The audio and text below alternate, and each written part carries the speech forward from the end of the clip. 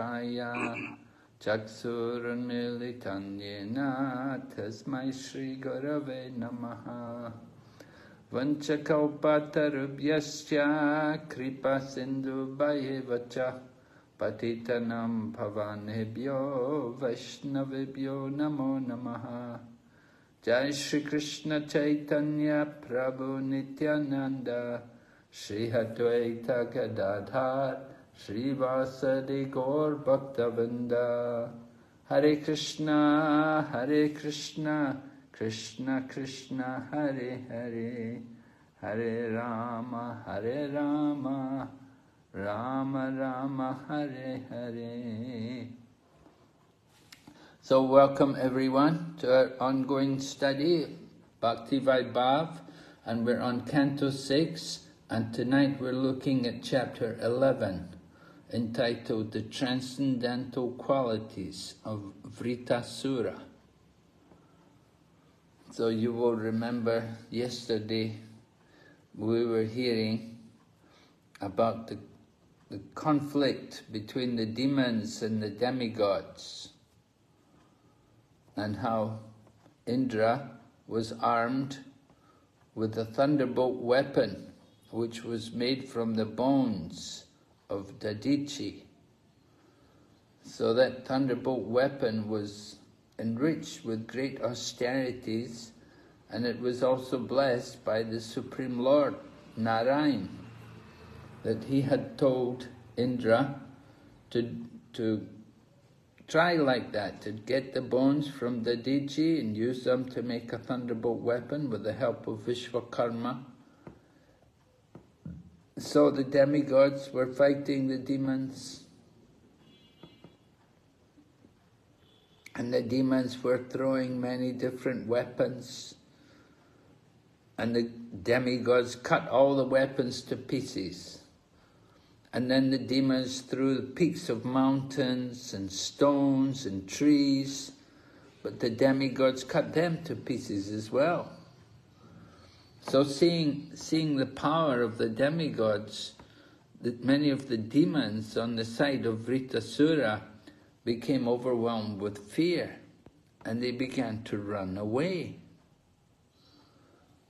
So when Vritasura saw the demons who were supposed to be on his side and supposed to be fighting with him, when he saw them running away, then Vritasura was laughing at their cowardice, and he was he didn't get angry, but he just laughed at them that they're so weak-minded and so cowardly. He was surprised that these were supposed to be great heroes in battle, but with the fear of death, they were running away. So we will hear in this chapter how Vritasura speaks to them. Good night. Text number 1. Vritasura, the commander-in-chief of the demons, advised his lieutenants in the principles of religion. But the cowardly demoniac commanders, intent upon fleeing the battlefield, were so disturbed by fear that they could not accept his words. So Vritasura was telling the demons how it's glorious to stand and fight, and to die on the battlefield is a glorious death. But these demons were so cowardly, they turned and ran away. They didn't want to hear the philosophy, they didn't want to hear the preaching of Vritasura. So text 2 and 3 describes the thinking of the demigods. That the demigods, seeing how the demons were running away, they began to try to hit the demons from the back. They were attacking the army of the demons from the rear. and they were driving away the demoniac soldiers. So seeing the condition of his soldiers, Vritasura, who was called by the name Indrashatru, meaning the enemy of Indra, was very much aggrieved. Unable to tolerate such reverses, he stopped and forcibly rebuked the demigods, speaking the following words as if in an angry mood. Right? The demigods were breaking the religious principles, because when somebody runs away from the battlefield, you're not meant to go after them and attack them and try to kill them from behind. You just let them go. Okay, they're cowards. They're not showing the real courage of the Kshatriya. So they're not worth fighting with. So Vritasura is speaking to these demigods who are not following the religious principles. And he tells them, these demoniac soldiers have taken birth uselessly. In other words, the soldiers who were on his side, they've taken birth uselessly because they were running from the battle. He said, they have come from the bodies of their mothers, just exactly like stool. What is the benefit of killing such enemies from behind while they are running in fear? One who considers himself a hero should not kill an enemy who is afraid of losing his life. Such killing is never glorious, nor can it promote one to the heavenly planets. So in this way, Vritasura is expressing his disgust at both the demons and the demigods, that neither of them are following properly the religious principles. The demons should not be cowardly and run away from the battle, and the demigods shouldn't go after the demons and try to attack them from behind.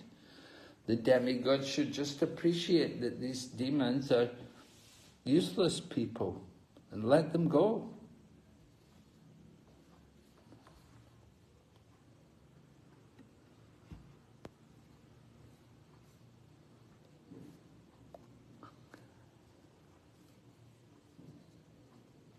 Vritasura continues, text number 5. It says, "Oh, insignificant demigods." He's not very impressed with the demigods. He calls them insignificant demigods. If you truly have faith in your heroism, if you have patience in the course of your hearts, and if you are not ambitious for sense gratification, please stand before me for a moment. So Vritasura is challenging the demigods, that if you demigods are such big heroes, you know, you're going after the demons who are running away, so if you're such big heroes, you like to go and kill people, then come and fight with me. I'm here, you come and stand in front of me, and we will do battle. So Vritasura is actually offering this opportunity to the demigods, right? And he tells them that if you have faith in your heroism, if you have patience in the core of your heart, and if you are not ambitious for sense gratification. And so three things he asks from the demigods. And of course, the demigods haven't got any of these things. They're completely lacking. They have no faith in their own heroism. They have no patience. And they are ambitious. They want sense gratification. So Vritrasura is challenging them in this way. Text 6 says, Vritrasura, the angry and most powerful hero, terrified the demigods with his stout and strongly built body. When he roared with a resounding voice, nearly all living entities fainted. So just imagine how powerful Vritrasura was. The demigods are powerful, but the Vritrasura is just overwhelmingly powerful. And he has such a big, strong body. And when he roars, his voice, it just terrifies people. And nearly all living entities who just faint out of fear. What is that sound? So this was Vritrasura. He's very powerful. But he's a great devotee. And we will see. Text 7, when all the demigods heard Vritrasura's tumultuous roar, which resembled that of a lion, they fainted and fell to the ground, as if struck by thunderbolts. This was the power of Vritrasura's roaring, that just by the sound which he produced, it would shatter them. And they just fainted out of fear, like they were struck by thunderbolts. Sometimes we see like that. We see sometimes people are very afraid, and they're so afraid they will just faint. It's just out of fear of what's happening. It's unbearably frightening for them. So this, even the demigods, who are supposed to be very brave, and they're supposed to be heroes, but just that sound from Vritrasura was enough to terrify them, and so much so that they would drop, they would faint, they'd just become unconscious.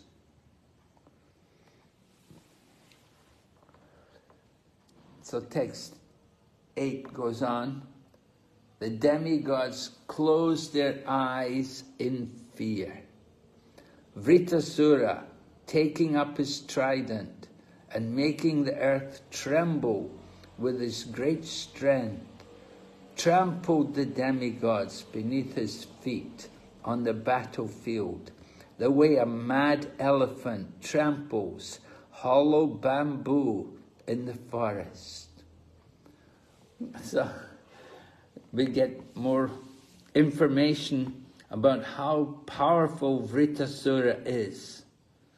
The earth is trembling, and he tramples the demigods. Doesn't have to fight with them. He just walks over them and crushes them under his feet. So he's so big and so powerful, and these demigods, they don't have a chance to overcome and to resist him.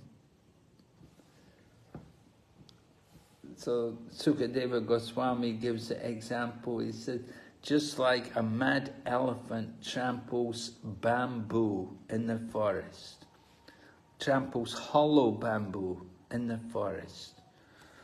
So elephants, of course, are very powerful, very heavy. And so, but if they stamp on a log of bamboo, a hollow piece of bamboo, they're going to go through it. So in the same way, Vritrasura is so powerful. He tramples on the earth, and the demigods below him, below his feet, they're just trampled, they're just crushed to dust. So this unfortunate position of the demigods, they're facing this great demon, Vritrasura, and we'll see how Indra deals with it.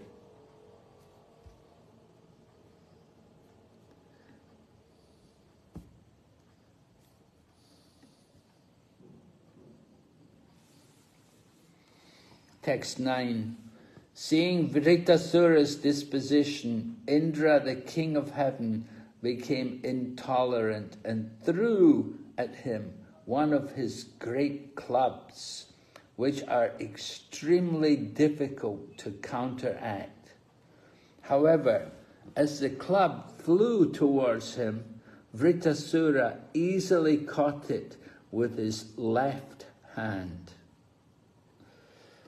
So, Vritasura is so powerful. We can't, just to try to compare the king of the demigods, Indra. Now, Indra is not a weakling. He's a very powerful person. He's taken on the responsibility as the king of heaven, under the direction of great souls like Narada and others, that they encouraged Indra take this position.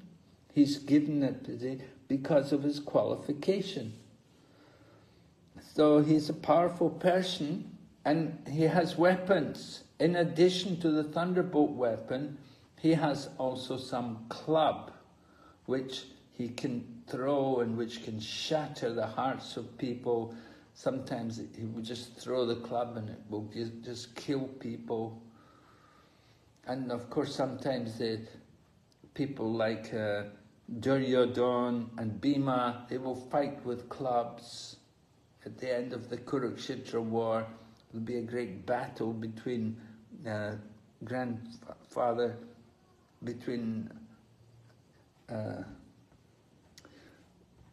great battle between Vritasura and Indra.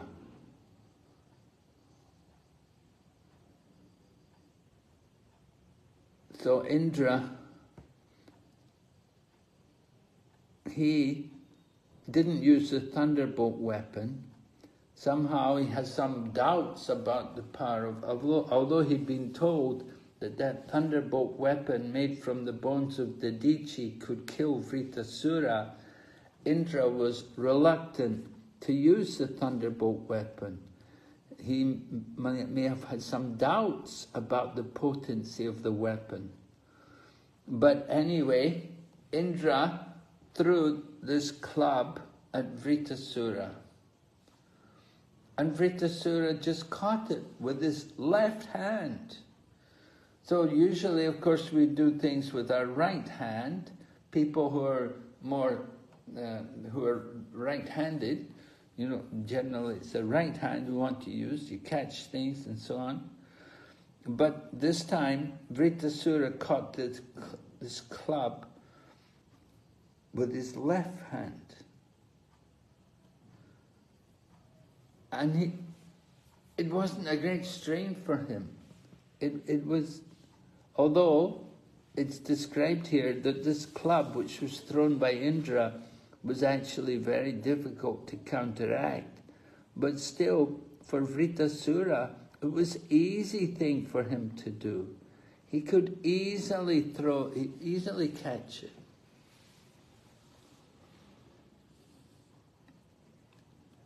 And then, once he caught that club, then Vritasura caught hold of Indra's elephant, and he beat the head of Indra's elephant with that club. And when he beat the elephant with that club, it made a tumultuous sound on the battlefield. I remember that the demigods and the demons were on the battlefield. They're at war with each other.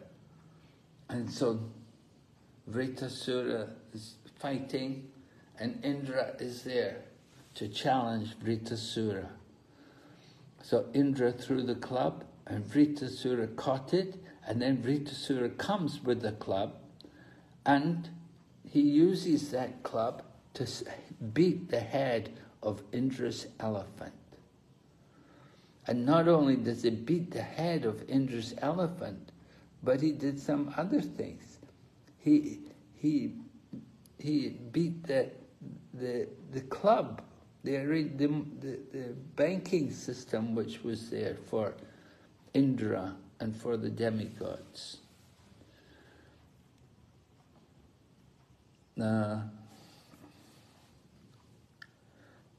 Vritasura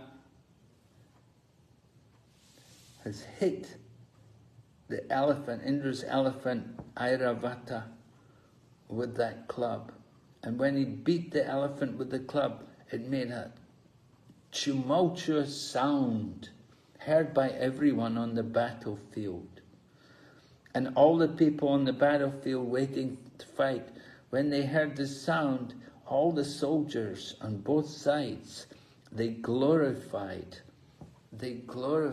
this the Indra. Rather, they glorified Vritasura because Vritasura had did the wonderful thing. He caught the club and then he used the club to beat Indra's elephant. So it was unheard of. Somebody catching Indra's club and then using it against Indra and against his vehicle, because Indra was riding on Airavata, the elephant. And this Vritasura takes the club and he beats Airavata with that club. Not only did he beat him, but as we hear in text number 11, that he struck the elephant, he struck Airavata, and the elephant was in pain and he was spitting blood from his broken mouth. And he got pushed back a distance of 14 yards. And it said, in great distress, the elephant fell with Indra on his back. So this is the plight of the demigods, that they were depending on Indra, and Indra's on his great elephant, and they thought, nobody can stop them, nobody can overcome them. But here is Vritasura, and he's struck, he's injured Airavata, and he's knocked him back 14 yards. 14 yards, that's quite a distance, you know. And just measure out, one pace is about 1 yard. So 14 full paces is the distance, how far he pushed this elephant Airavata back.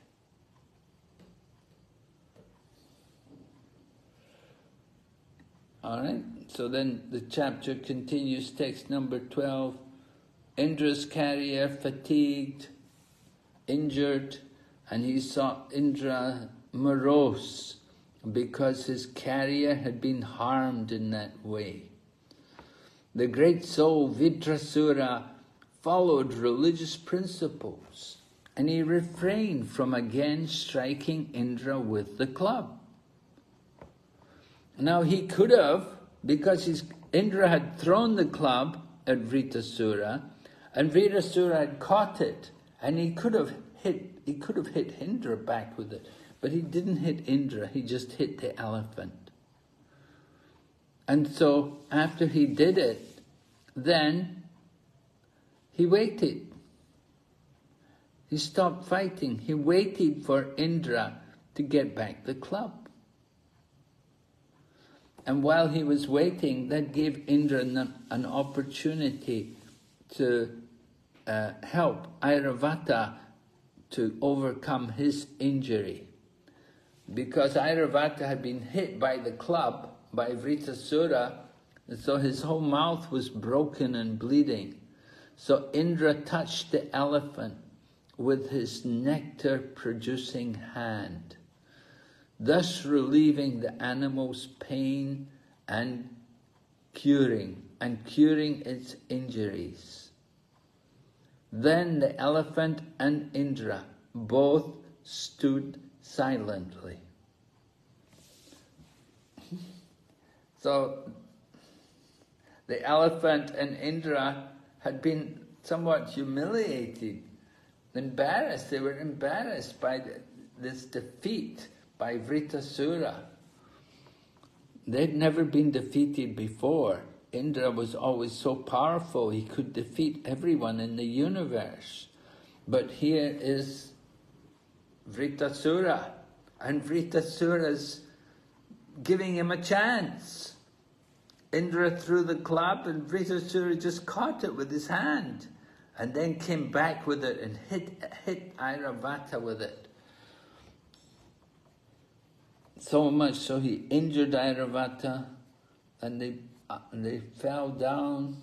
Indra and Airavata both fell because Indra is riding on the back of Airavata.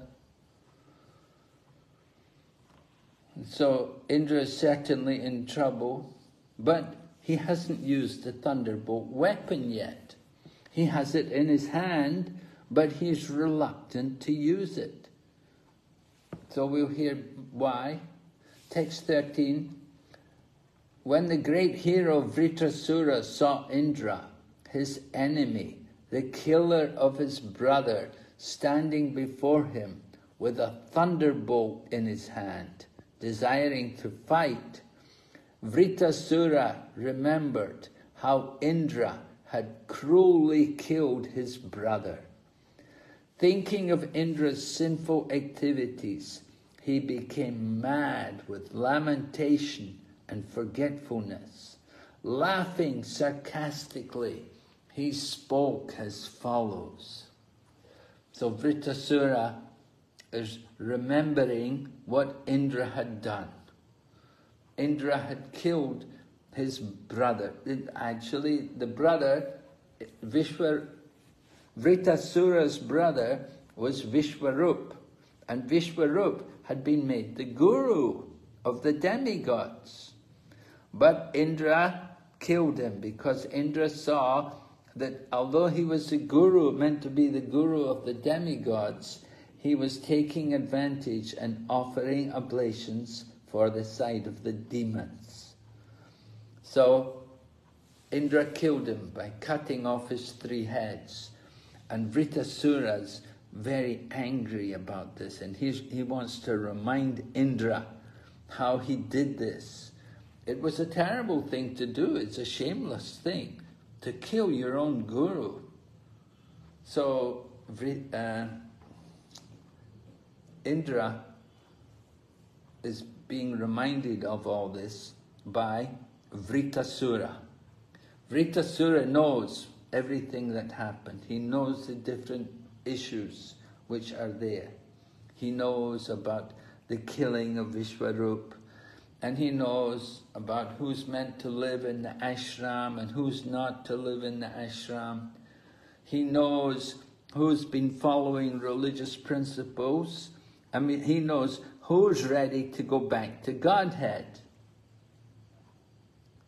Indra doesn't know these things. Indra's not so much aware of these things, but Vritasura is aware of it. Vritasura wants to go back to Godhead, but Indra, his thinking is he just wants the kingdom. He just wants to have his position as the king of the demigods. So text 14, Vritasura continues describing the atrocities which Indra had done. He said, he who has killed a Brahmana, he killed Vritasura. Rather, he killed, not Vritasura, but he killed the brother of Vritasura. What's the name again? The brother of Vritasura? Who remembers? Vishwarup. Thank you, Prabhu. So Vishwarup was a Brahmana, and he was the guru of the demigods, and he was killed by Indra. Vishwarup said, Vritasura said, he has killed my brother, and now by good fortune he's standing before me face to face as my enemy. So Vritasura continues, O most abominable one, when I pierce your stone-like heart with my trident, I shall be freed from my debt to my brother. Vritasura had a debt. His father had created him to get revenge on Indra because Indra had killed Vishwarup. So Vritasura is meant to kill Indra. But it's not so straightforward. There's many issues. Because Vritasura, rather Indra, is a king of the demigods, and so he's a devotee. Even though he's not a pure devotee, he does have a big position in the universe. So text 15 goes on. Indra, Vritasura is speaking, and he's describing the mentality of Indra. He said, only for the sake of living in the heavenly planets, you killed my elder brother, a self-realized, sinless, qualified Brahmana who had been appointed your chief priest. He was your spiritual master, but although you entrusted him with the performance of your sacrifice, you later mercilessly severed his heads from his body, the way one butchers an animal. So this is Vritasura addressing Indra, and he's telling him what he thinks of the activities of Indra. And he said to Indra, only for the sake of living in the heavenly planets. In other words, Indra was attached to living in the heavenly planets. He actually enjoys the opulence there. Not only the opulent environment, but also the heavenly ladies who are there. The heavenly ladies, they satisfy the senses of Indra while he's there.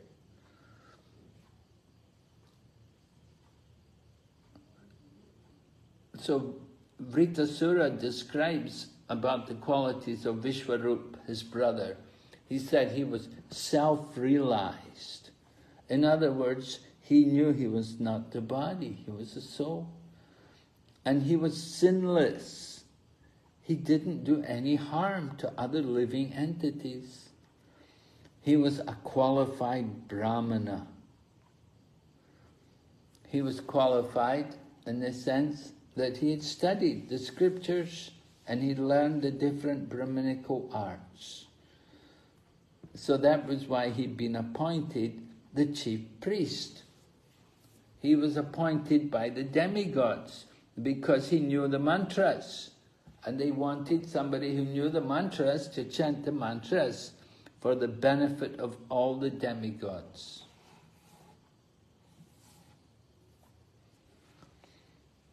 So Vishwarup reminds Indra that you gave my brother the job to do the sacrifice on behalf of the demigods, but then you cut off his heads like an animal.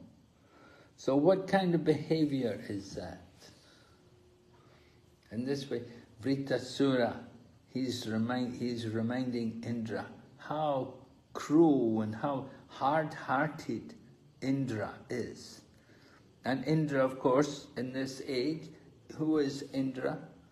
Well, he's the king of heaven, but also he's got pious activities. And he's meant to help in the service of the Lord. He's meant to arrange for the different programs to go on.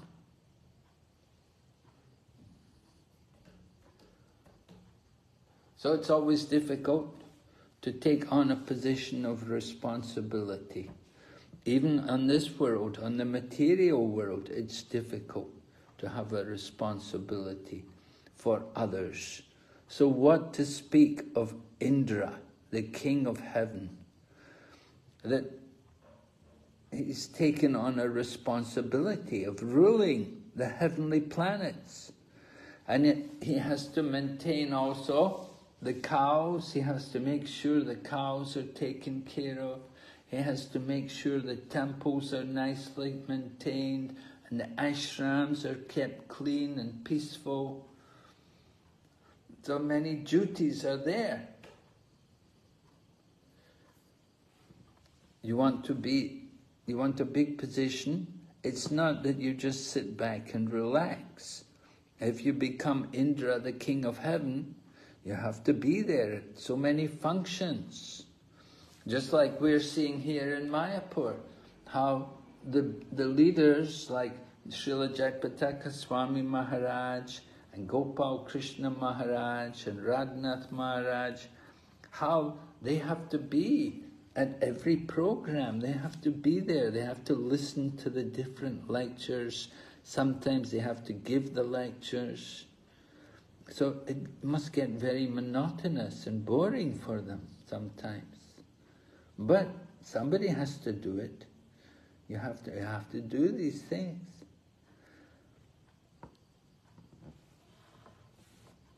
It's not easy to take on that kind of responsibility. In the Ramayana, Valmiki mentions about how there are 3 duties which one should be very cautious about accepting, because they carry with them a heavy responsibility. One of the duties is to maintain deities, to look after the deities. Another duty is to maintain cows and to look after the cows and make sure the cows are properly taken care of. And the third thing is to look after devotees or ashrams and make sure they're also properly situated with nice amenities. So here, Indra is being condemned because he didn't take care. He didn't take care of his own guru. He came and killed his own guru. It's unthinkable. To kill a brahmana is one thing, but to kill your own guru, that's going very far, very bad.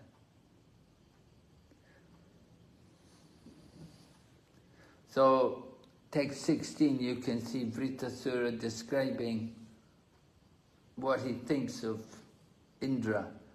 He said, "You're bereft of all shame, mercy, glory, and good fortune.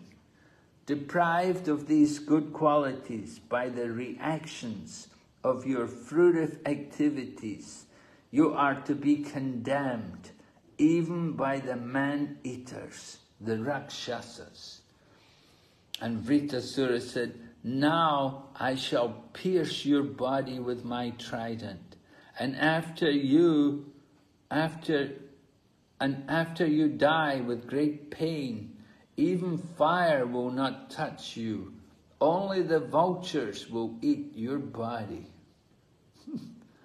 And so in this way Vritasura is speaking to Indra and he's warning him what is his position, that you haven't done anything good and you're going to have to take reactions for all the things which you have done.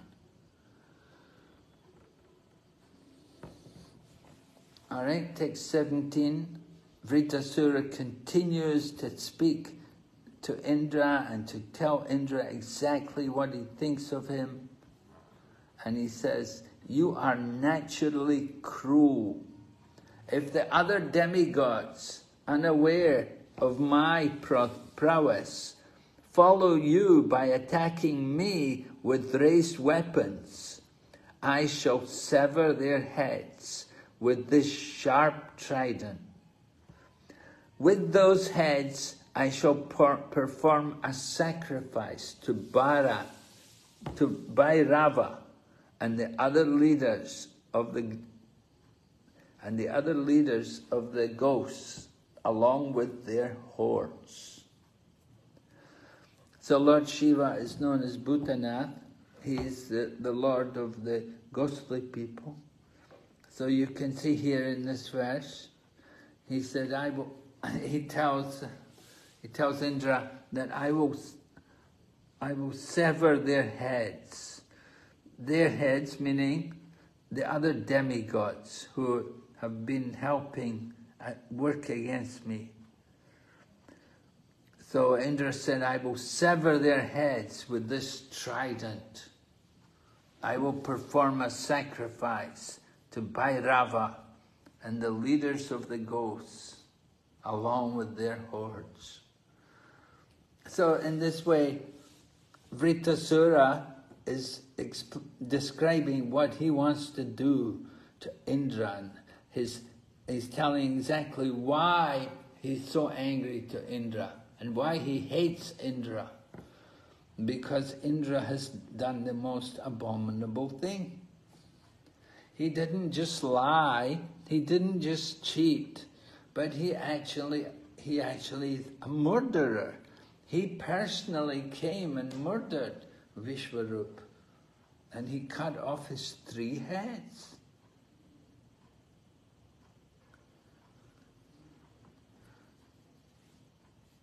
So we come up to text 18. We get a bit more nectar here, text 18. So Vritasura tells Indra and the other demigods, he said, but if in this battle you cut off my head with your thunderbolt and kill my soldiers, O Indra, O great hero, I shall take great pleasure in offering my body to other living entities, such as jackals and vultures.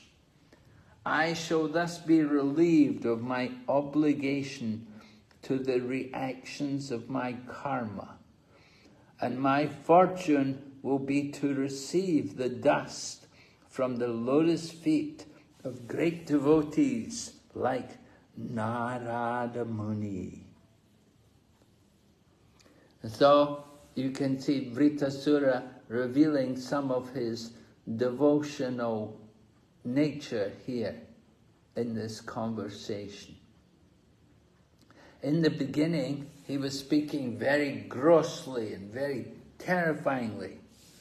But now he's explaining how that he said, you can cut off my head. Let me die.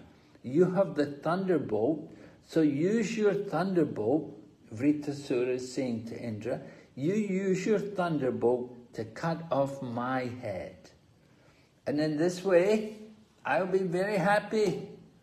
My body can be given to the jackals and the vultures.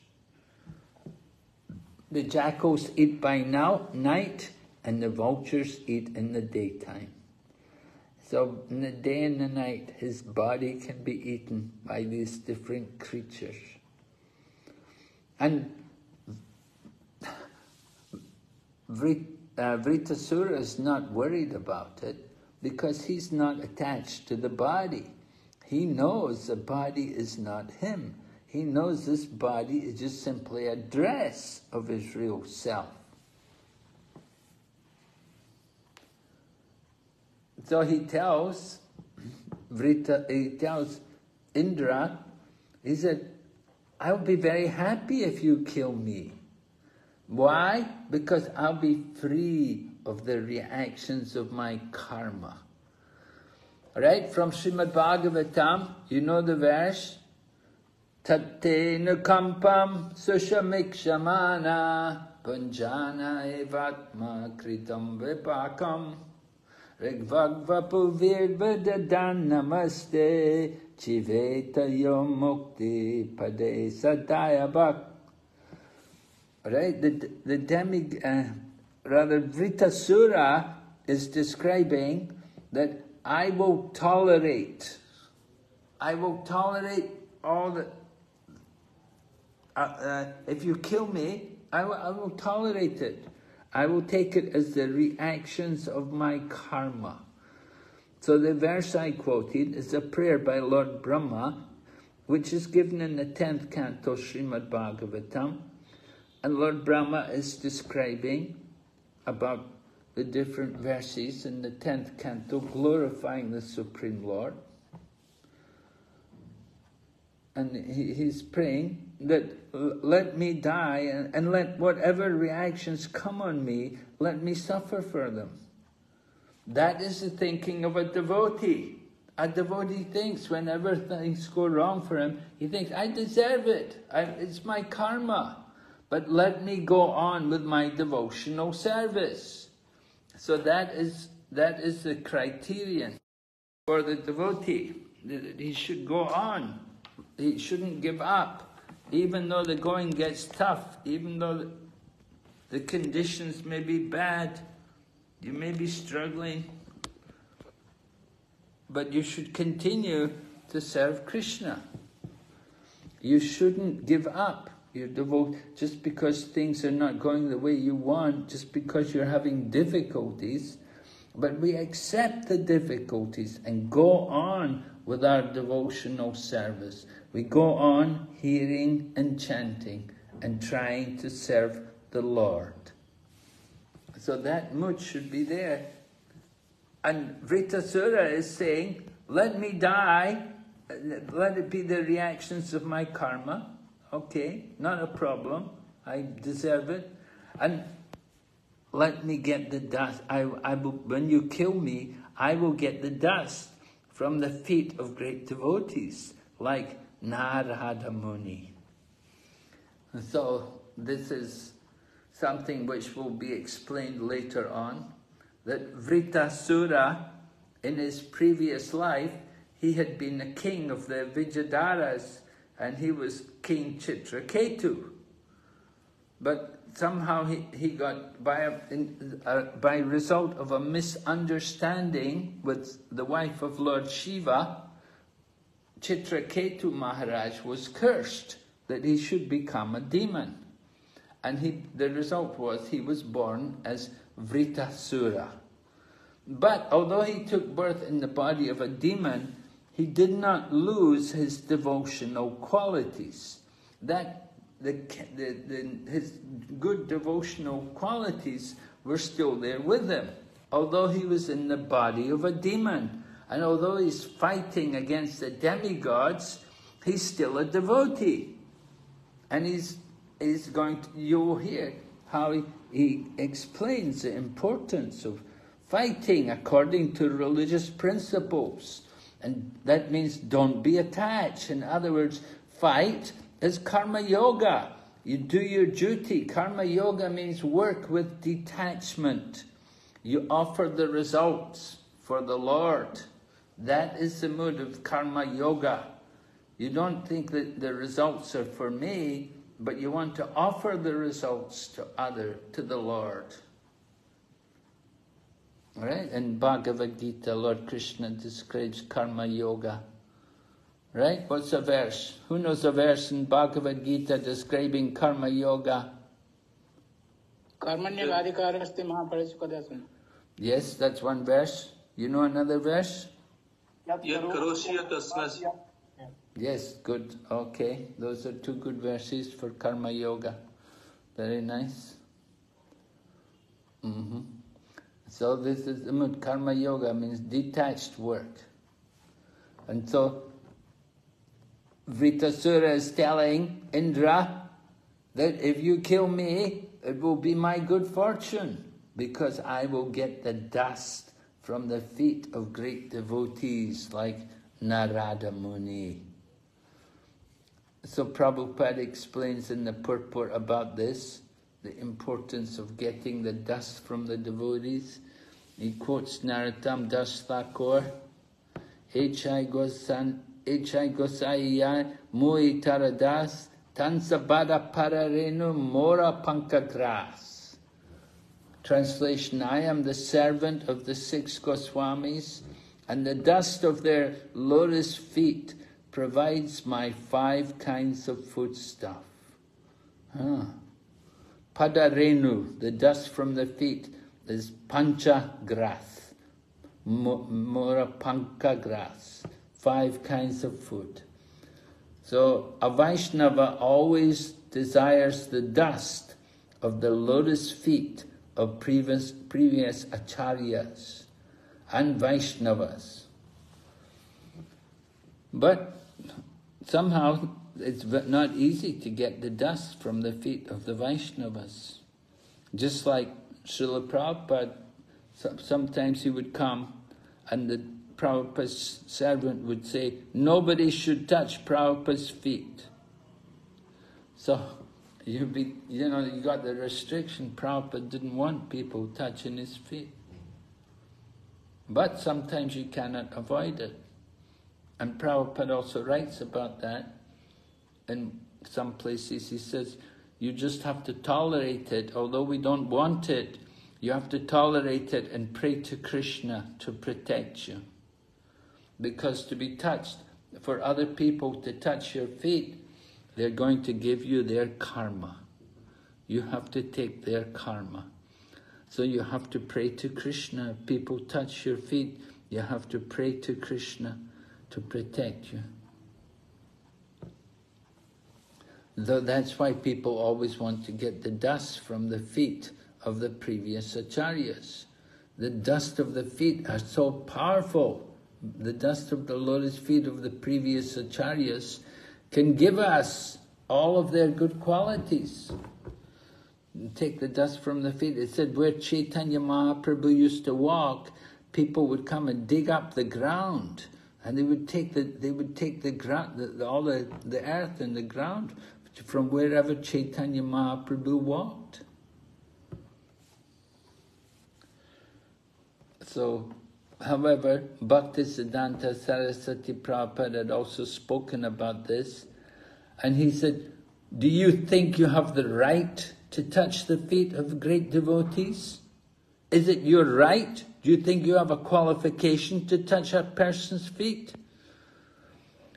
And Prabhupada also explained, he said, no one should touch the feet without being an initiated devotee who is strictly following the principles. Because if you're not initiated and you're not following strictly, it means you've got karma. And you touch the feet of a devotee, you simply give them your karma. But if you're a devotee, if you're in good standing, and you may be a disciple of the Guru, then the Guru may allow you to touch his feet. The Guru may allow it. But we shouldn't think it's my right. Rather, we should be very careful about that. So sometimes people have that, we see people come and they want to touch the feet of the devotees. We should be very cautious about it. We shouldn't allow it. But still, it doesn't take away the fact that the dust of the feet of great devotees is very powerful. And if you can get that, but what does it mean to get the dust of the feet? It's not just a physical thing that you take the dust, but what it actually means is that you take service, you take up the mood of service in the line of the previous acharyas. Just like Srila Prabhupada said one time, I think it was in London, we had Prabhupada's shoes on the Vyasa-san, just at beside the Vyasa-san. So Prabhupada said, he said, rather than touch my feet, it will be better if you bring me my slippers. He said, you'll get more benefit by bringing me my slippers rather than just coming and touching my feet. So that's an important point to be understood. So Prabhupada was explaining, you do service for the previous acharyas. That is better than just simply touching the dust, taking the dust from their feet. But if you actually do some service for them and help them and to distribute Krishna consciousness, then that is the real mercy. That is the real dust from the feet of the devotees, to be engaged in their service. Not just simply come and touch the dust take the dust and then go on and do all sinful activities again. That is very bad. If we think because we got the dust from the feet of the devotee, now I can do all nonsense, then that's very bad, very wrong. We have to be very careful about that. All right, so Vritasura is explaining, Prabhupada's explaining the position here. He said, Vritasura was certain that he wanted, he was certain that he would be killed in the battle with Indra, because this was the desire of Lord Krishna. He was prepared for death. Vritasura was prepared for death because he knew that after his death, he was destined to go home back to Godhead. This is a great destination, and it is achieved by the grace of a Vaishnava.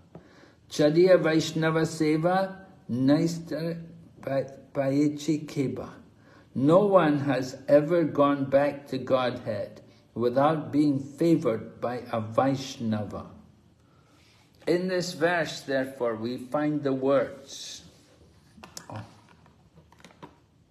We find the words Manas Vinam Padaraja Prapatsye. I shall receive the dust of the lotus feet of great devotees. The word Manas Vinam refers to great devotees who always think of Krishna. They are always peaceful thinking of Krishna, and therefore they are called Dhira. The best example of such a devotee is Narada Muni. If one receives the dust of the lotus feet of a Manasvi, a great devotee, he certainly returns home back to Godhead. So how do you get the dust from the feet of a great devotee? Of course, we have to get it. We have to earn it by our service. It is not you just come and grab the feet of the devotee and take the dust. That is not the process. But you have to earn the dust of by pleasing them, by service. Then we're qualified for the dust from the feet of the Lord. No other way. So this is an important point, often not understood by devotees. Even devotees often become bewildered by this. We think we get the dust, we touch the feet, and then we go off and do nonsense. And so, they think, well, I've got the dust from the feet of the great devotee, I'm liberated, I'm going to go back to Godhead. No, it doesn't give us the right to do all nonsense activities. We must be very careful. It's an opportunity for us to go back to Godhead. But we have to be very careful to keep up the standard and not to deviate from the standards. Okay, are there any questions on this point?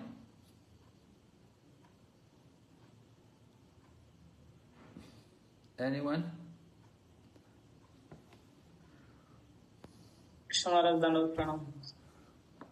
Have you ever touched the feet of a great devotee, Prabhu? Maharaj, I have another doubt. You have a doubt?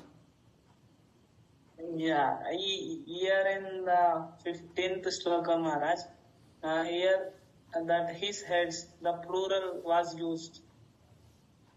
Where was it? Where is this?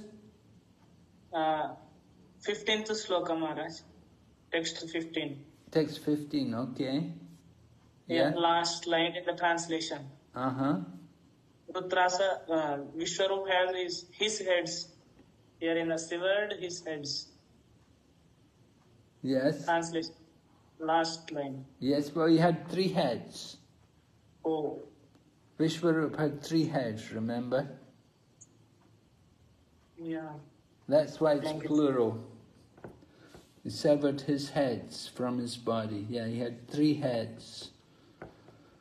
He was not an ordinary person, obviously. He had 3 heads. Anyway, that's why it's plural. But it was explained that he did have 3 heads. One was drinking wine, one was drinking somaras, and one other, I can't remember what the other one was doing.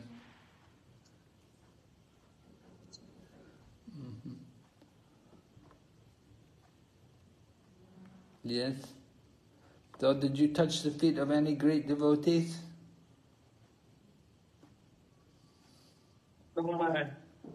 No. But I'm trying to follow. You're trying to follow. Well, even we don't touch the feet, we can take the dust which they walked on. Where they walk, you can pick up the dust behind, take up the dust from where they walked.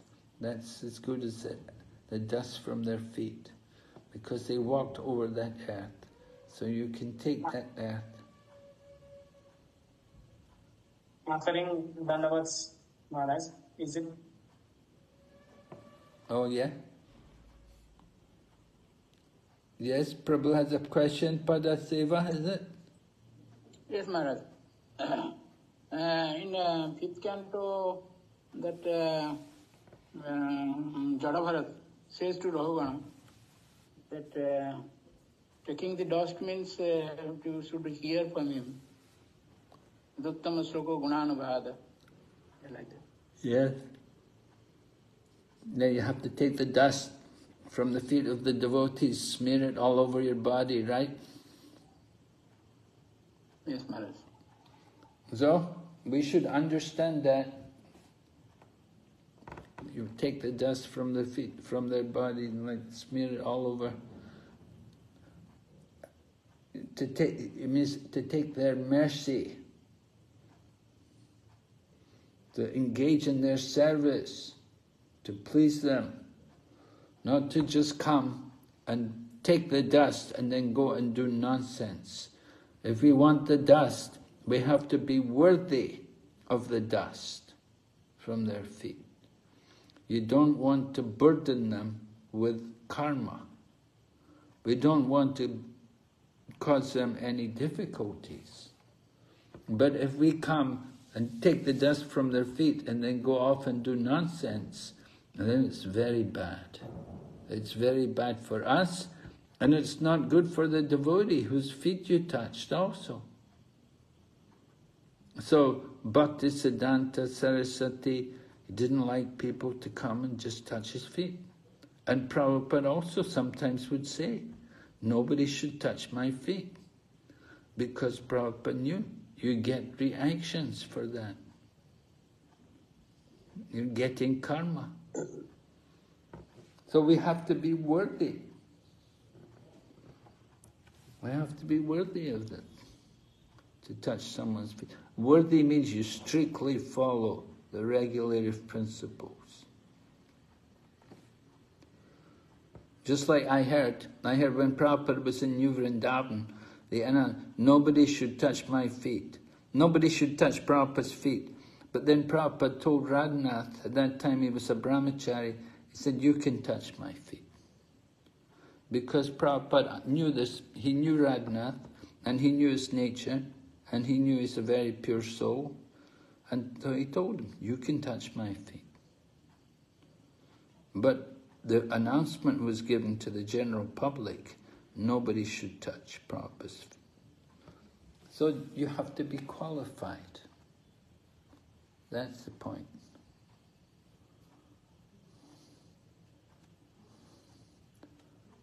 Yes? Is your hand up again, Padaseva Prabhu? Is that another question? No, Maharaj, I'm clearing. Okay. All right, we'll take a break. We'll have a break for 10 minutes. Hare Krishna.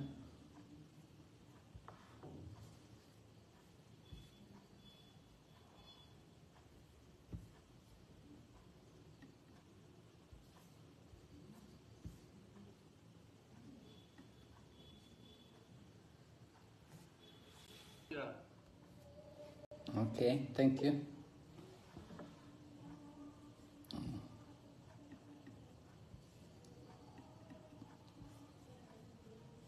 Okay, we're going on text number 19.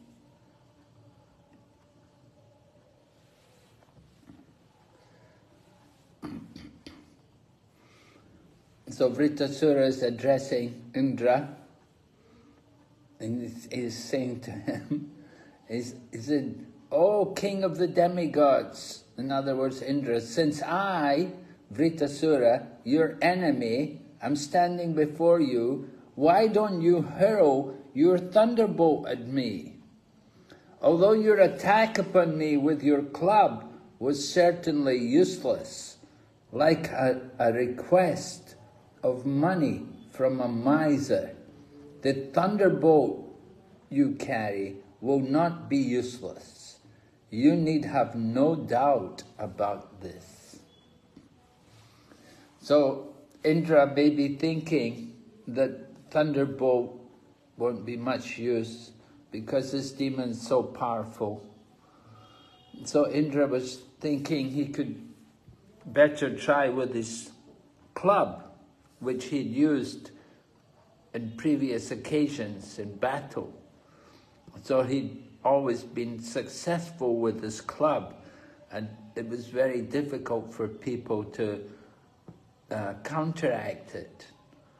But Vritasura easily caught it and then used it to attack Indra's carrier, Airavata. So here's Vritasura, he's eager to be killed because he knows that with his death he'll be relieved of that body of a demon. He has such a disgusting body, and he is certainly not attached to the body, so he's eager to give up the body, and he knows that when he does give up the body, then that curse which had been put on him will be ended, and he will be able to go back to Godhead. And so naturally he's eager to get free of the demon body, and such a horrible, powerful, gross body. You see a similar situation in 8th canto, Gajendra Moksha. Lord Vishnu came and he killed the crocodile. But Gajendra said, "Hey, why you killed him? He got free of his body. I've still got my elephant body. You should have killed me. I want to get rid of this elephant body, this dumb body." And so, of course, we're very attached to our bodies. We're thinking, well, I don't have an elephant body, and I'm not like Vritasura, I'm not like a huge gross demon. I'm a good person, and my body's okay, and we make excuses. But we should understand the material body for what it is. It's just blood and bones and veins and horrible things. But we spend so much time and money just to take care of the material body, just to keep us in the bondage of material existence. And of course, if you go to a hospital, they have all kinds of things to keep you alive, right? They'll put you in an ICU, and you have to pay $1 lakh a day or $1 lakh a day if you go in the ICU, put you in an ICU just to keep you alive. Keep you alive, but how long can they keep you alive? A few more days? It's just a business. The whole hospital setup is just an arrangement for making money. So Vritasura is not thinking about trying to hang on to his body. He's eager to get free of it. And the only way he can get free of it is with the help of Indra. And Indra has that weapon which can kill him. That Vajra weapon, the thunderbolt weapon, which was made from the bones of the Diti. So he's requesting Indra, just kill me. Let me get free of this body. at the end of the purport, Prabhupada describes how Vritasura told Indra, he said, if you want to kill me more, if you want to kill me, since I am your enemy, take this opportunity, kill me. You will gain victory, and I shall go back to Godhead. Your deed will be equally beneficial for both of us. Do it immediately. Why will it be beneficial for both of us? Who can answer? What will be the benefit for Indra? Because Vritrasura will return to the spiritual world, and Indra will be also victorious in the war. Well, what good will that do for Indra though? To be victorious? Indra will regain his heaven planet, heaven. Yeah, he'll keep his position as the king of heaven. He can go back to heaven and can stay in the heavenly planets and enjoy the opulence of the heavenly planets. He can go on there, continue there. That's it, to keep it, he's attached to that position and the comfort which is there in the heavenly planets. He's enjoying the comfort, the luxury living, and the worship and everything which comes with being the king of heaven. And he wants to hold on to it. So text 20, you have Vritasura continuing to speak to Indra, and he's encouraging Indra. He said, the thunderbolt you carry to kill me has been empowered by the prowess of Lord Vishnu and the strength of Dadichi's austerities. So these two things have empowered the thunderbolt, empowered that thunderbolt so that it can kill Vritasura. One is the prowess of Lord Vishnu. Certainly that is very powerful. Lord Vishnu's prowess is put there into the thunderbolt, and the strength of Dadichi's austerities.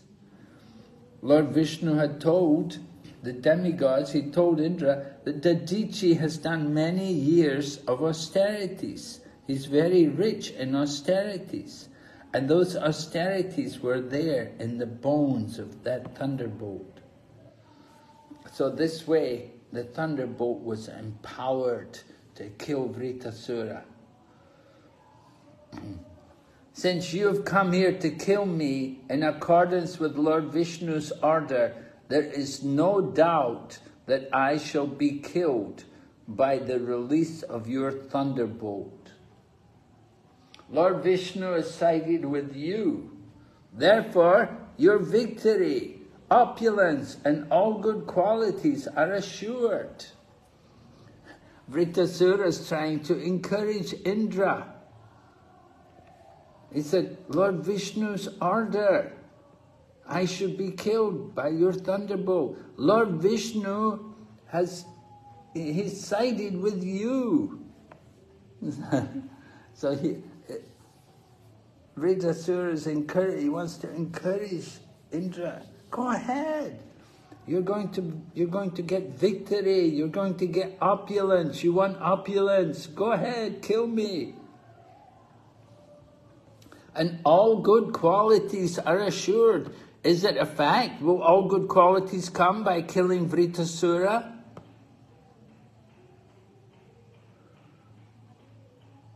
What do you say? No, Maharaj. No. Why not?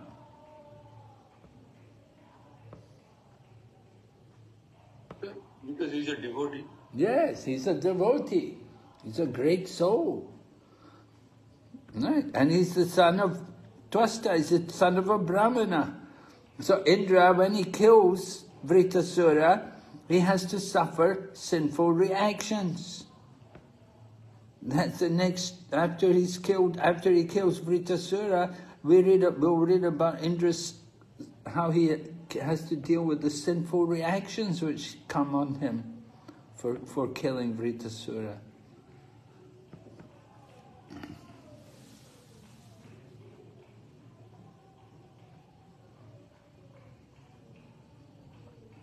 So in the purport, Prabhupada writes, Vritasura was eager to die with the stroke of the thunderbolt sent by Lord Vishnu, so that he could immediately return home back to Godhead. Certainly, it's worth it, right? You give up the material body, the body of a demon like Vritasura, a big demonic body. You're happy to get rid of that body. And he's especially happy because he's going to go back to Godhead.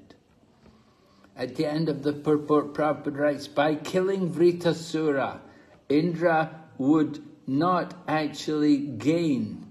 He would remain in the material world. Vritasura, however, would go to the spiritual world. Therefore, victory was destined for Vritasura, not for Indra. So the real victory is to get out of this material world. But Indra's not going to get out, he's going to have to stay here. People often don't realize that, we want to get material opulence, we want to get position, we want to get success in the material world. It's also temporary. So Vritasura is not interested in the temporary. He wants to he wants to go to the spiritual world. Text 21. By the force of the thunderbolt, I shall be freed. I shall be freed of material bondage and shall give up this body and this world of material desires.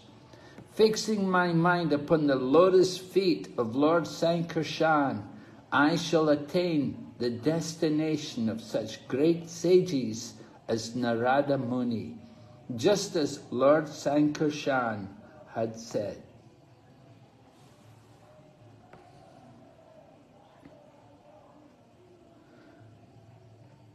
So, Chitraketu, of course, was a great devotee of Lord Sankarshan. And that's why Vritasura is saying that fixing my mind upon the lotus feet of Lord Sankarshan. And by fixing his mind on the lotus feet of Sankarshan, he will be able to attain the destination of such great sages as Narada Muni. So Prabhupada writes in the purport, a devotee is always ready to give up his material body, which is described here as Gramya Pasha. Gramya Pasha, the rope of material attachment. The body is not at all good. It is simply a cause of bondage to the material world. Unfortunately, even though the body is destined for destruction, fools and rascals invest all their faith in the body and are never eager to return home back to Godhead. So this is the situation we see in the material world. Everything is for the body. You walk out in the streets, you walk along a shopping street, all the stores are dedicated to the body. This for the body, shoes for the feet, clothes for the body, cream for the body, this for the hair, that for the nails. Oh, it's on and on. So many things just for the body, taking care of the body. People want to change the color of their eyes. They don't like the color of their eyes. And they've got stuff to straighten the hair. If the hair's curly, oh no, I want to have straight hair.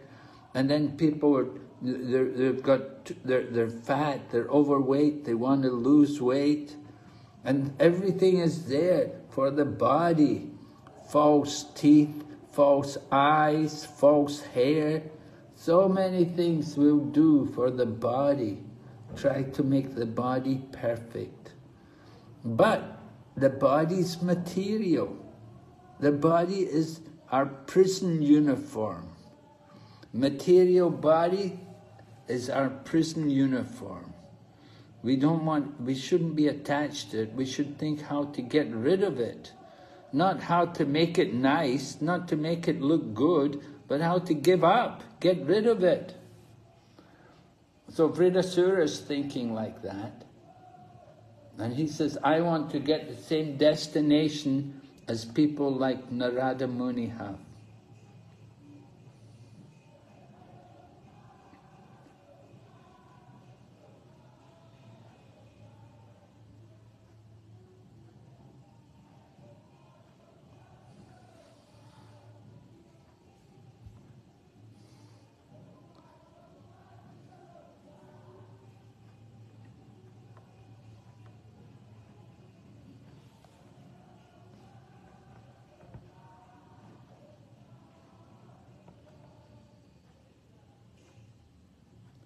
Okay, go ahead, text number 22.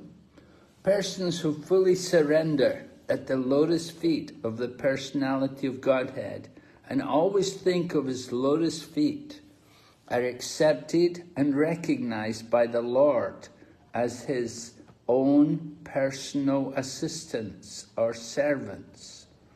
The Lord never bestows upon such servants the brilliant opulences of the upper, lower, and middle planetary systems of this material world. When one possesses material opulence in any of these three divisions of the universe, his possessions naturally increase his enmity, anxiety, mental agitation, pride, and belligerence.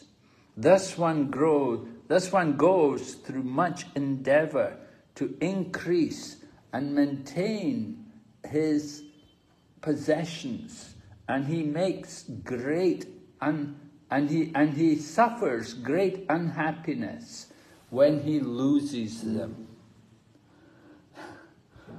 So Vritrasura is describing here that the Lord never gives material opulences to his devotees, to people who are his real devotees. He's not going to trouble them with all of these things. The pure devotees of the Lord certainly don't desire these kind of things because they know all the problems which come from having them. You have money, people will envy you, and people will plan how to steal it from you, how to take it away. And sometimes people are even killed for their money. And the family members will fight with each other to get the money.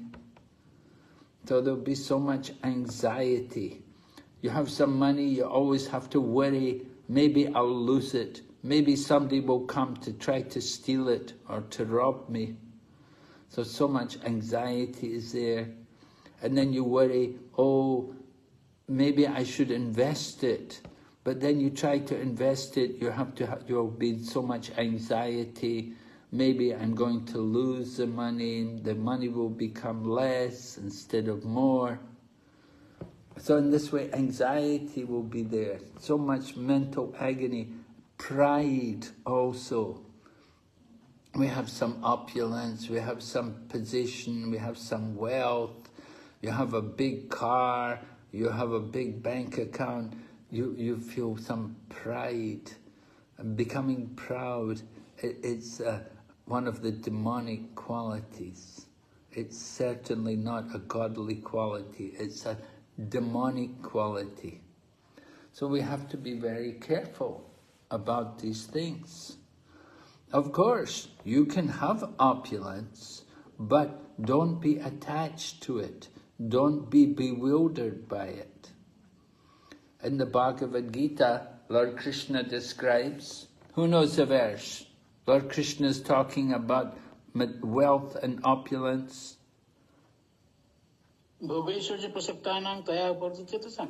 Yes, go ahead. Yes, translation? By attachment to this enjoyment and opulence, one's the opposite someone's intelligence is lost, and by that the opposite vyavasayatmika buddhi, one's intelligence is not fixed. Samadho na vidyate. It is not fixed in Krishna consciousness, and like that something.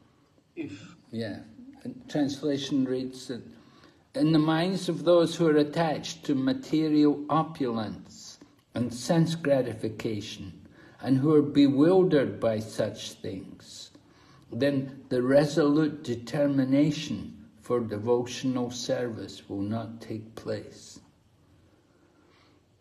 And Queen Kunti also speaks about these things as well. What does Queen Kunti have to say about it?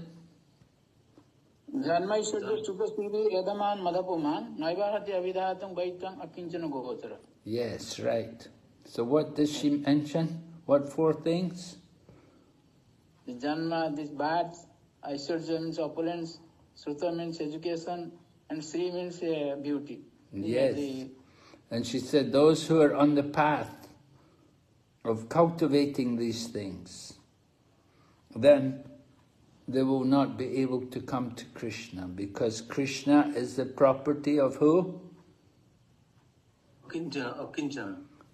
Those who are... Krishna is the property of Akinchana Gochara, those who are materially impoverished, those who have nothing. If you think you have something, then you won't be able to go to Krishna. You're thinking, I'm a rich man. You're thinking, I'm a big man. I'm an educated man. I am a beautiful man. Like that. These are barriers to us going to Krishna. If we're attached to these things, it's not that you have to give them up, but don't be bewildered by them. Use them in the service of Krishna. You have some money, use it for Krishna's service. And if you're a big person, you're educated, or you're very charismatic, use it for the service of Krishna, to preach Krishna consciousness and to bring people to Krishna consciousness. Don't just think these things are for my comfortable living. Oh, I will live comfortably, I'll have the nice home, and I will have servants, and I will live very nicely. That's not the goal. So Lord Krishna wants to see that we're attached to his service, and we will serve Krishna in any condition. So Vritasura said, the Lord never bestows the opulences onto his devotees. He won't give these kind of opulences because he knows these opulences of the material world are just a source of trouble. Bring so much anxiety, so much unhappiness.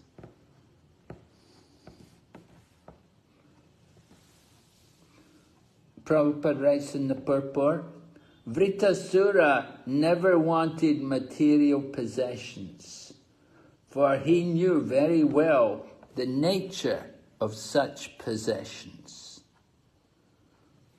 This is another sign of his pure devotion. He was not interested at all in these material opulences.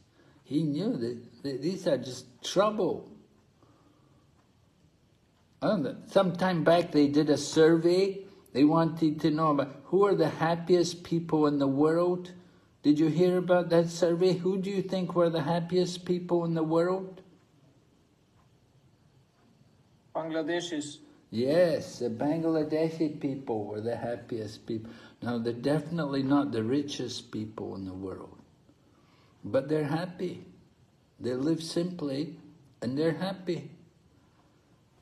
They have their family, they live simply, they're not attached. They have nothing to be attached to, and they're happy. Here, another statement from Prabhupada's purport. A karmi's possessions are achieved as a result of karma, but those of a devotee are arranged by the Supreme Personality of Godhead, just to facilitate his devotional activities. Right? What are the possessions of a devotee? What does a devotee value? Someone tell me? What possessions will a devotee have? Yes? Krishna. What? Krishna is the devotee's only possession. I'm sorry, Maraji, your voice is not clear. I can't understand what you're saying. Lord Krishna is the only possession for the devotees. Well, I don't know if you can just say Lord Krishna is the possession of a devotee. I want to know what actual physical, material possessions will a devotee have. Is it Maharaj devotional service? No, I'm talking something physical. What physical things will you keep? That is Prabhupada. The books. Yeah, you'll have a set of Prabhupada's books, I hope. What else will you have? Deity of the Mobile Lord. phone, Maharaj. Huh? What? Well, I hope you have a bead bag and a set of japamala. Japamala, bead bags. Mobile phone, Maharaj. Huh? A mobile phone. Mobile. They're a curse, mobile phones. So much headache. What's the real possessions of a devotee? You have tulsi, you have a tulsi plant, you'll have an altar, maybe deities there to worship, like that. Tilak, you have some devotee clothes, simple things. And what possessions does the karmi have? Someone who's not a devotee. What will they have? Material opulence. So, tell me, what is their material opulence? They have very beautiful buildings, palatial buildings, motor cars. Yeah, right. They'll have the big palatial mansion, and they'll have the car, and they'll have the wardrobe of all the fancy clothes, and they'll have all the bank cards for where they go and spend all the money, like that. So the big difference between the devotee and the karmi, right? The devotees, well, just like, especially like a sannyasi or a brahmachari, their possessions will be very less, They're living simply, living in the ashram. They don't keep much. They have very little to value. You're a householder, you have to have a bit more. But especially sannyasis and brahmacharis, they minimize, but they keep very little. But the non-devotees, the karmis, they're always trying to increase. More cars, more clothes, more houses. One apartment's not enough, one house in the city, another house at the beach for the weekend, another place for the holiday, maybe we go home, and so many houses. So big difference. Devotees, they don't keep material possessions for their sense gratification. Whatever they have, it's for their service in Krishna consciousness. So you cannot compare the possessions of a devotee to the possessions of a karmi. Okay? Okay, text 23. O Lord, the Supreme Personality of Godhead forbids his devotees to endeavor uselessly for religion, economic development, and sense gratification. O Indra, one can thus infer how kind the Lord is. Such mercy is obtainable only by unalloyed devotees, not by persons who aspire for material gains. All right. The real mercy of the Lord is given to his pure devotees. And who are the pure devotees? Those who don't have any material desire. They're not worshipping the Lord. Now, is Indra a pure devotee?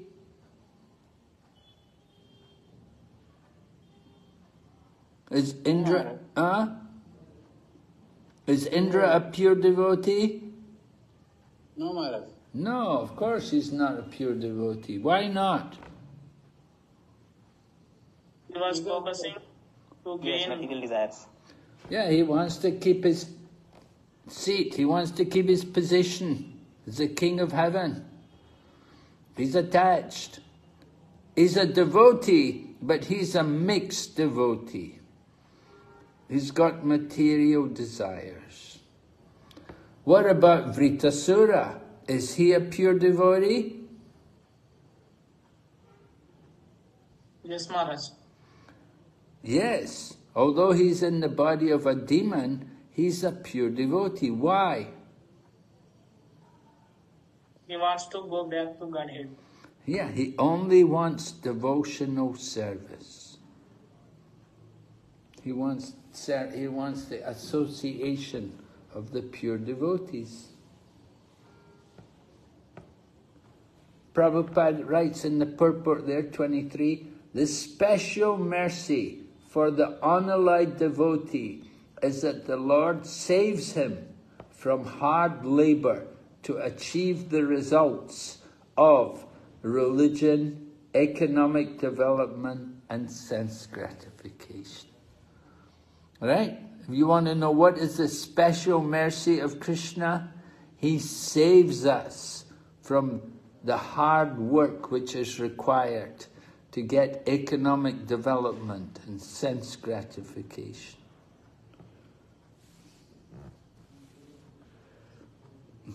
But Prabhupada then said, of course, if one wants such benefits, the Lord certainly awards them.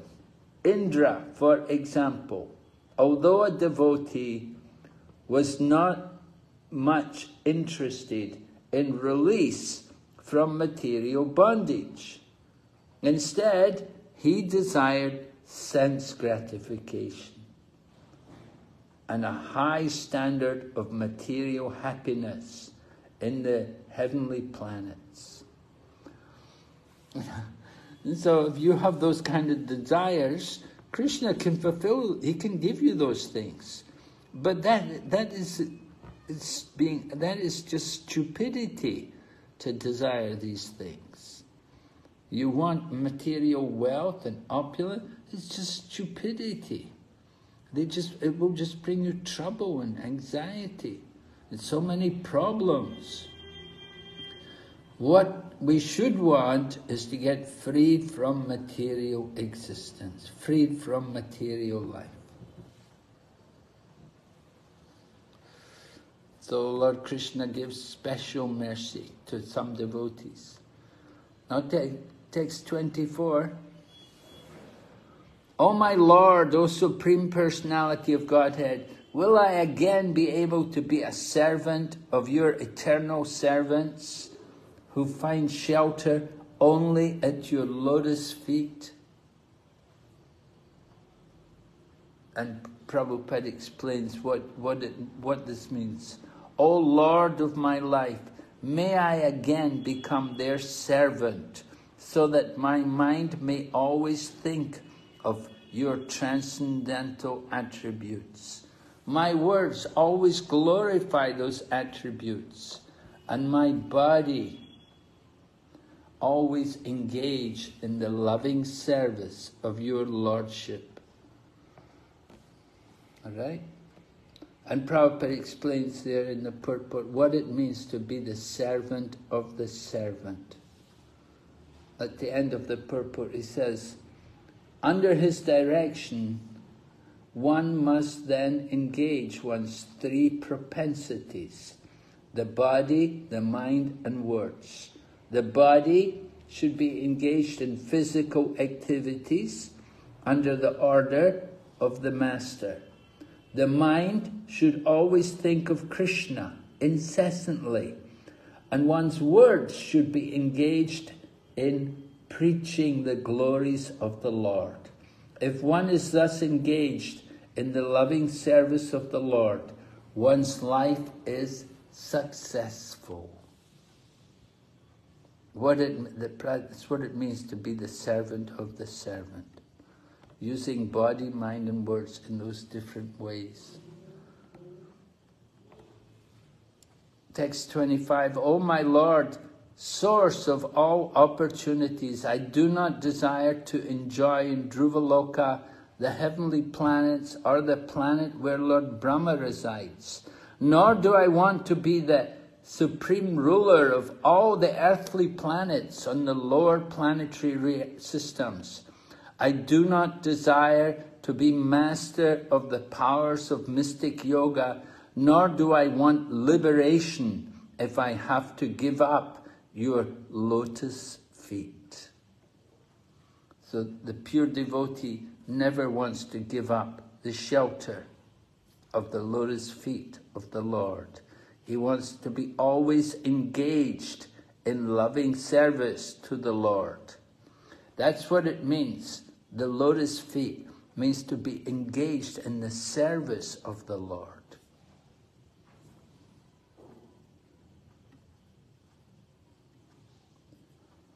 (26) O lotus-eyed Lord, as baby birds that have not yet developed their wings always look for their mother to return and feed them, as small calves tied with ropes await the time of milking, when they will be allowed to drink the milk of their mother, or as a morose wife whose husband is away from home always longs for him to return and satisfy her in all respects, I always yearn for the opportunity to render direct service unto you. So 3 very nice examples are given there. 3 examples. You have the little birds, you have the calves, and you have the wife away from her husband. So these 3 examples all describe how they yearn to get the association. In the same way, devotee always yearns for the opportunity to have direct service to the Lord. So those 3 examples are very powerful. We should also desire like that. Okay, so this is pretty much the end of the chapter. The wonderful qualities of Vritasura are described. I'll just read the final verse. O my Lord, my Master, I am wandering throughout this material world as a result of my fruitive activities. Therefore, I simply seek friendship in the association of your pious and enlightened devotees. My attachment to my home, or to my body, wife, children, and home, is continuing by the spell of your external energy. But I wish to be attached to them no longer. Let my mind, my consciousness, and everything I have be attached only to you. So this is Vritasura's wonderful qualities, and he's ready to die. We will hear in the next chapter about his glorious death. Are there any questions? I have one question. Yes? That the Lord gave this boon to Indra that you make this arrangement, thunderbolt. But how was it known to Rudrasura? How was it known to who? Rudrasura. Yes, Mother. To Dhritarashtra. Rudrasura, Bruta. Oh, how is it known to Vritasura? Yes, Maharaj, yes, Maharaj. How was it known to Vritasura? Well, it must have been known that the word must have got around from the demigods that Indra has been given this wonderful weapon by the grace of Dadichi. The news travels. I mean, the different demigods and demons would have their different spies, and you know they would communicate with each other, and so it was certainly known. We're not told exactly how Dadichi knew this, how Vritasura knew this, but it couldn't have been such a big secret that Indra comes out with a weapon, and you know maybe they could even see Indra carrying this weapon. What is this? And so then they would find out what it is. They would talk, and they would be told that Indra's got this weapon by the grace of the Lord. Maharaj, there is a verse in Srimad Bhagavad Gita, Ayudana Am Vajram. Ayudana Am Vajra. So that is there in Bhagavad Gita. So this Vajra, that is Lord's opulence, Vibhuti. In that way,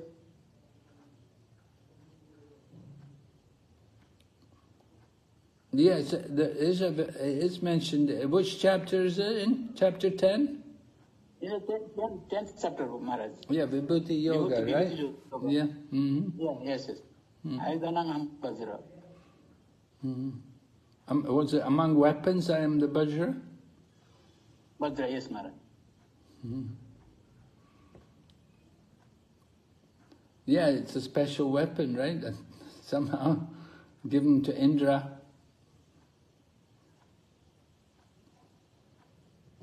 But how did it happen that Vritasura knew about it? Well, we can say there must have been some communication. It was revealed to him. I don't know, is he Trikalagya? Does he know everything? He knows he's going to go back to Godhead. It seems like he knew about his past life. He knew about Lord Sankarshan. He knew about these things. Yes, Maharaj. Thank you, Maharaj. Thank you. Okay, any other question?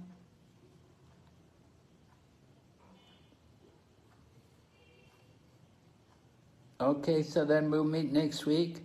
We'll go on to chapter 12 and 13. Thank you very much. Hare Krishna. Srila Prabhupada ki. Gaur Bhakta Vrinda ki jai. Yeah. Hare Krishna.